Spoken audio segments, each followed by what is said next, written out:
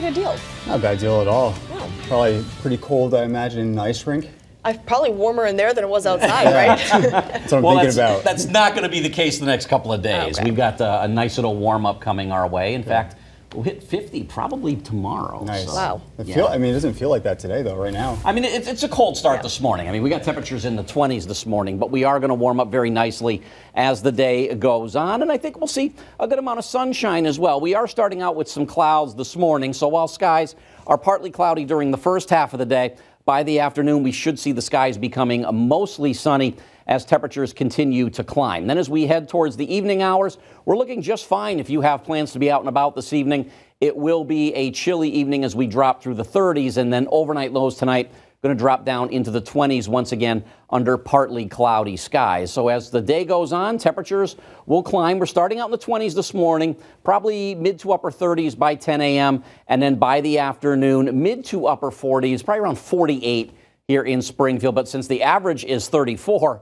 we're going to be running almost 15 degrees above normal for this time of year. Skies will continue to clear. In fact, I do think we're looking at mostly clear skies as we head through the evening and into the overnight. So your weather headlines, that warming trend will be with us right on into 2023. We are tracking rain, though, to ring in the new year. If you're going to be heading out Saturday night for any of the New Year's Eve festivities, plan on bringing the umbrella with you because it is looking rather wet around here. And even as we head on into New Year's Day Sunday, still going to be some leftover showers that we'll be dealing with during the first half of the day before we dry things out by the afternoon. And then some additional rain chances coming our way mid next week. But again, with temperatures running well above where we should be for this time of year, we are talking about rain and not snow. So about 48 this afternoon here in Springfield.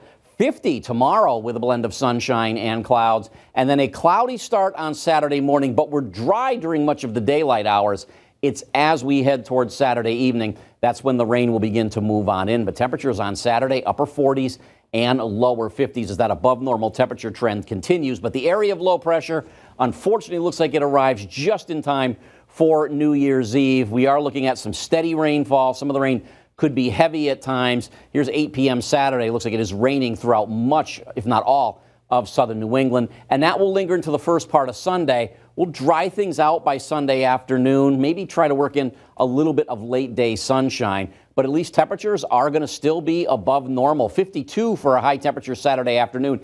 And if you are heading out Saturday night, it's not looking all that cold. Maybe upper 30s to around 40 degrees Saturday night. And then Sunday, starting off with the rain in the morning, perhaps some breaks of sun late in the day, but temperature's still going to be running in the 50s. Satellite and radar, though, we are waking up to some clouds out there this morning, but I think we do work in some sunshine as the day goes on. Sunrise around 7:18 this morning. By the afternoon, skies do appear to be mostly sunny out there. And then as we head on into the weekend, the mild air in place, high pressure off the coast, but we're going to be watching this storm system approach for Saturday night and into Sunday. But again, temperatures running well above where we should be, so the precipitation is going to fall in the form of rain. In fact, really no signs of any type of wintry precipitation headed our way over the next 10 days, because even as we head on into the first week of 2023, looks like that above normal temperature trend will continue. Mid next week, though, certainly looking rather unsettled with rain chances possible Tuesday, Wednesday,